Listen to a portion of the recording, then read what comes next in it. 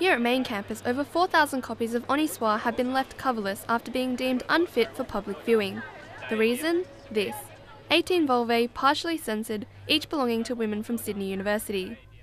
The idea behind the cover was to show the vagina in a kind of everyday way in the public sphere so that it would take away some of the shame and the stigma that we thought surrounds women's bodies. Publications on campus have never been shy of controversy. In fact, less than a week ago, this was the cover of the USYD's Bull magazine. But unlike a cartoon penis in a KKK outfit, photographs of vulvae are categorised as indecent articles by the Classifications Board. The SRC removed the covers amid fears of criminal prosecution. This year there's been a lot of legal trouble. People have been arrested, the SRC is covering all their legal fees. That led to a particularly conservative attitude. However, the uncensored image soon went viral. Website Mamamia supported Honi, criticising vulvae censorship.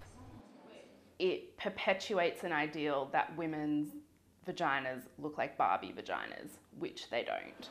But not everyone is celebrating Honi's cover. Vice-Chancellor Michael Spence told the Sydney Morning Herald that the cover was demeaning to women.